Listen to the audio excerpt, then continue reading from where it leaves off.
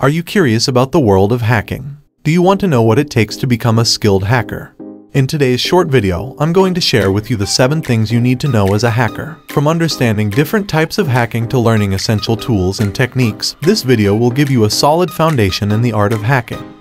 So, grab your hoodie and get ready to dive into the fascinating world of hacking. The first one is: hacking is the process of illegally accessing computer systems or networks that belong to someone else by taking advantage of their security flaws, errors, or gaps. Hacking can also involve using psychological tricks or deception to manipulate human users into opening harmful software, or revealing sensitive information that can be used for malicious purposes. The legality of hacking depends on the hacker's intentions and whether they have the consent of the owner of the device they are hacking.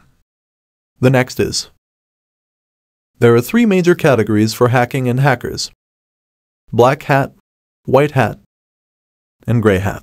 Black hat hackers are the ones who break into computer systems and compromise integrity, confidentiality, and availability of personal or corporate data and/or systems to do harm. They do not follow the law or have any ethics.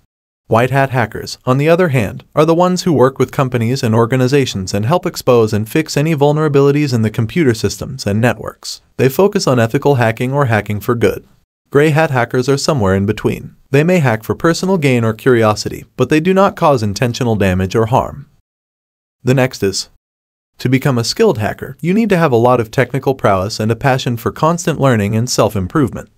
You need to be curious about everything related to networks and computer systems and keep up with advancements in technology, cybersecurity, and hacking techniques. You also need to practice a lot and positively contribute to the hacker community by developing open-source programs, answering questions in hacking forums, etc.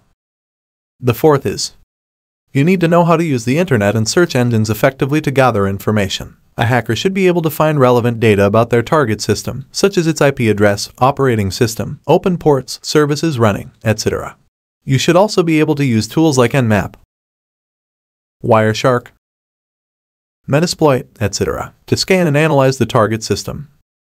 The fifth is: you need to know how to use hacking tools and techniques. A hacker should be familiar with various methods of hacking, such as exploiting security vulnerabilities or weaknesses in the target system, brute forcing passwords, cracking encryption, spoofing identities, injecting code, bypassing firewalls, etc. You should also be able to use tools like Burp Suite, SQL Map, John the Ripper, Hydra, etc. to perform these attacks.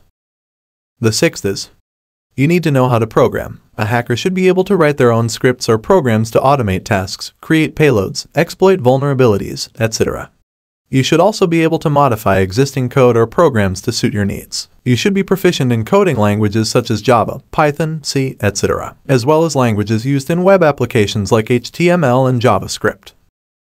The last one is: you need to think like a hacker. A hacker should be able to think creatively and analytically, find loopholes and weaknesses in systems and networks, anticipate the actions and reactions of their target and defenders, plan their attacks carefully and strategically, cover their tracks and erase their traces, etc. You should also be able to communicate effectively with other hackers or clients. I hope you enjoyed this video and learned something new about hacking and hackers. If you want to become a hacker yourself, you need to have a lot of technical skills, curiosity, creativity, and ethical awareness. You also need to keep learning and practicing, as hacking is a dynamic and challenging field. Remember to always follow the law and respect the privacy and security of others. Thank you for watching, and don't forget to like, share, and subscribe for more videos like this. See you next time.